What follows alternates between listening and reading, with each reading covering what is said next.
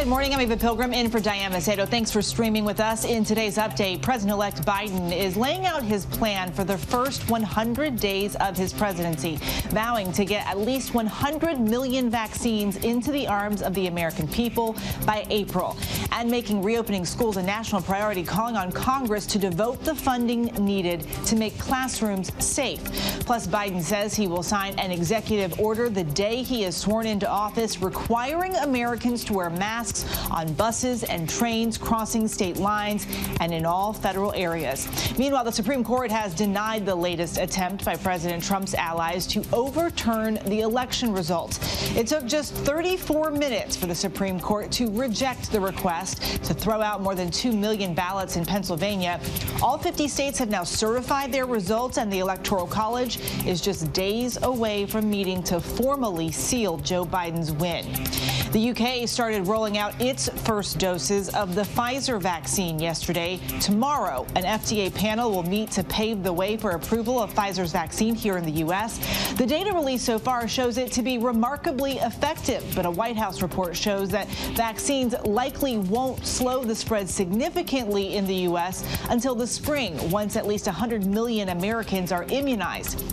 In the UK, the rollout going pretty smoothly. The only pause for concern, 2 people had allergic reactions, but we are told both have had a history of severe allergic reactions. Health officials there now telling people who've had severe allergic reactions to hold off on getting this vaccine, at least for now. Meanwhile, in California, the state has been hit so hard by COVID-19 that an emergency alert went out to residents, warning them that they were better off staying at home. The state is now reporting an average of 22,000 new cases daily. And one doctor who worked in New York during the first wave returned home to California in time to see cases surging again. Now he's warning the state's hospitals are on the brink. Literally within the last 4 days, my life has been flipped upside down because I have completely recommitted my priorities to the ICU because we have just been so overwhelmed. We're running out of space, we're running out of supplies, and we have a shortage of providers. So as a result, doctors such as myself are leveraging our skill sets to work outside of our most familiar comfort zone. And I want to bring in the outgoing mayor of San Diego, Kevin Faulconer, for more. And Mayor, thank you so much for being with us this morning. I know you're very busy right now. Oh, my pleasure. Thanks for having me. We keep hearing about COVID fatigue. That includes frontline workers, as we just heard. How do you get people to stay vigilant as this just continues to drag on? Well, I think that's the exact right word, which is vigilant, and constantly reinforcing that we're all in this together. We have the same goal, keeping everybody healthy, doing all the right things, obviously wearing that mask, reinforcing social distancing, and really working double time as well to not only protect lives, but to protect livelihoods. And I'm spending a lot of time on that in my final days as mayor. Again, really trying to buttress our small businesses, which are the backbone of not only our economy in San Diego, but every city in California. Yeah, so many of those small businesses really hurt in this pandemic. That stay-at-home emergency alert that was issued to people across the state, how are people responding to that there in San Diego?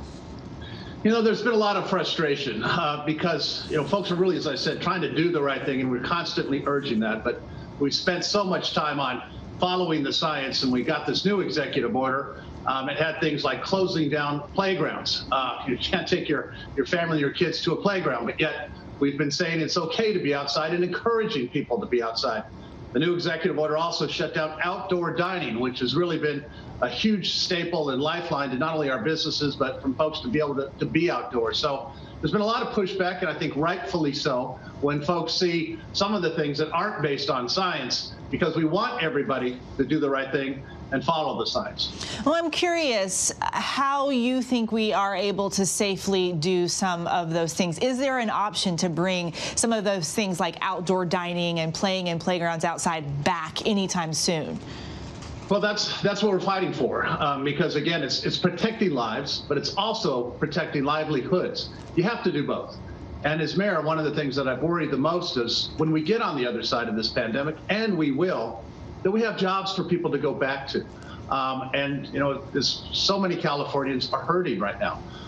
They've lost their jobs. They're not able to receive their unemployment check because of the fraud that's been happening in our California unemployment department. Literally 500,000 Californians are waiting to receive those checks. So this has to be an all hands on deck effort to keep people safe, but also to keep our businesses alive as well. You have advocated for schools to reopen. Is there a safe way to do that under this current stay-at-home warning? I've been a very strong advocate of opening our schools. To open them safely for teachers and safely for students.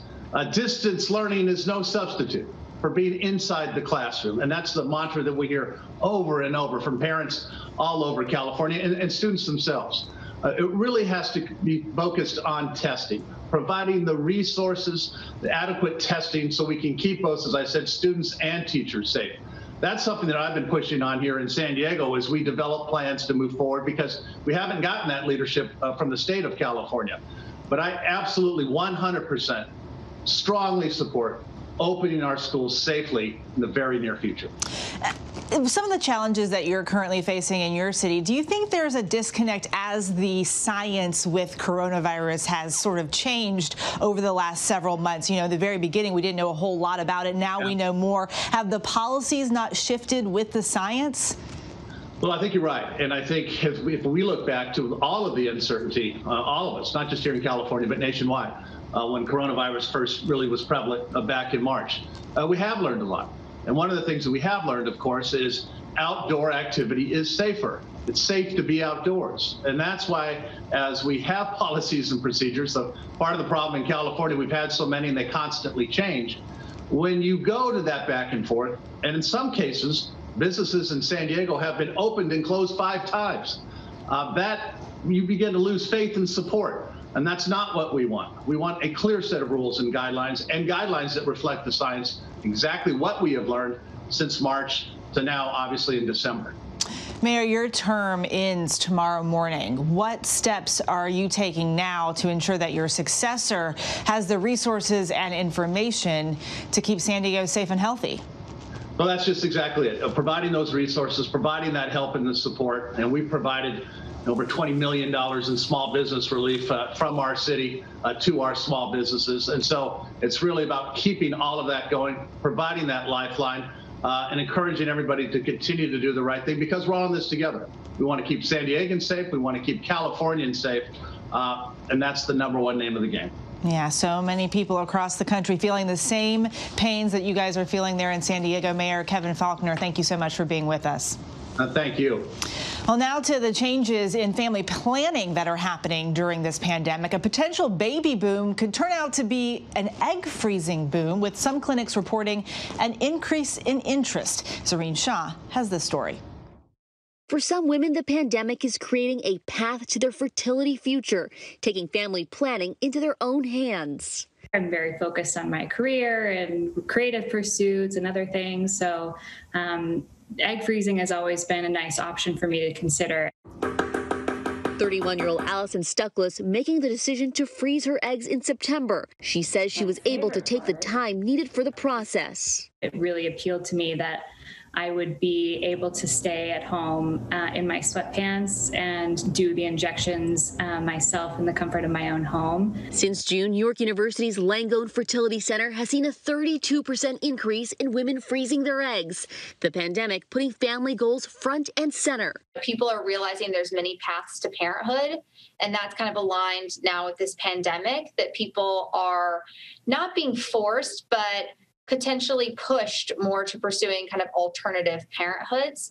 The process is time-consuming, but like in Stuckless's case, women now working from home are finding free time. They have the flexibility now to actually go to fertility clinics and have a consult for egg freezing, or even do the process, now that we're doing a lot of our consults on Zoom. The decision to freeze the fertility clock is a deeply personal choice, driving women to explore options during such a critical time. I think now is not an optimal time to be dating. It's quite difficult with social distancing and the fears of COVID. And so I think women have just decided that they're tired For Allison, the weight of having a family was lifted off her shoulders, making this procedure the right choice for her. Once I did, it felt very empowering to be able to do this for myself. Okay, so empowering is the perfect word. I had my own embryos frozen last year. It was not easy. It definitely was not cheap, but for so many women and for me, it was the right choice. Eva? A little peace of mind. Zareen Shaw, thank you so much for that report. And let's turn now to your latest science and technology headlines. Here's Mona Kosar-Abdi. In today's Tech Bites, a leading cybersecurity firm has been hacked. The firm FireEye reported that its own system has been breached and some of its digital tools were stolen. FireEye believes it was a state-sponsored attack. It didn't name a specific country, but some experts are blaming Russia. Facebook is expected to face a wave of lawsuits today. More than 40 state attorneys general and the federal government are uniting against the company. They're filing antitrust lawsuits accusing Facebook of trying to buy or kill off its rivals. 4 of the top social media companies are under Facebook's control. Finally, Apple has introduced its new over-the-ear headphones. The AirPod Max has many of the same features as Apple's smaller models. The new headphones cost $550. No word if they work on Walkman. Those are your Tech Bites. Eva, we have Beats, AirPods, Air Max. I can't keep up. Back to you. I can't ever find them when I actually need them. Thanks so much, Mona. And that does it for this ABC News Live update. I'm Eva Pilgrim, in for Diane Macedo. Remember, ABC News Live is here for you all day with the latest news, context, and analysis. I will see you back here at 3 p.m. Eastern for the breakdown.